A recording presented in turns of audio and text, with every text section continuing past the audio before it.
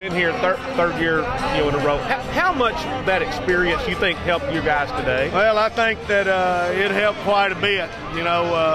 Last year we got here, we got beat, and we had some seniors coming back. It hurt them, and they have worked tremendously hard to get back here this year. So I'm just thrilled to death for all my seniors.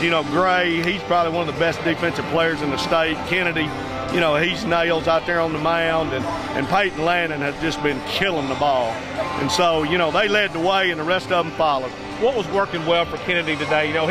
Seemed like in the early going he was pitching to contact, getting ground balls. Well, that's why he's got to pitch, and he's got 4 pitches, and he used them, and he pitched to contact, and it's fastball and it's slider, and he mixed that changeup in there, and hey, we had him off balance. And, hey, just one of those things. Nash Winter swung the bat pretty well today. Nash stepped up and swung it today. Yeah, we've been on him about getting down on his legs and swinging the bat, and boy, he brought it out here today. So we're thrilled. We're thrilled for all of it. Was this the best game you think you guys have played in the tournament, or probably by far? I think we saved the best for last. So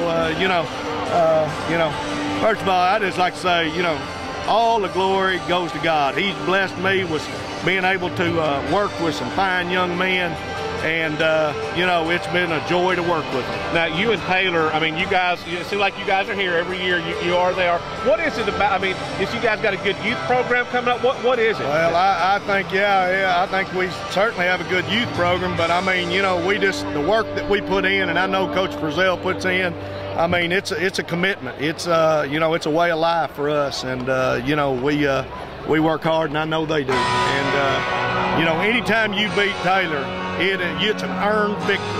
So I appreciate that, Coach.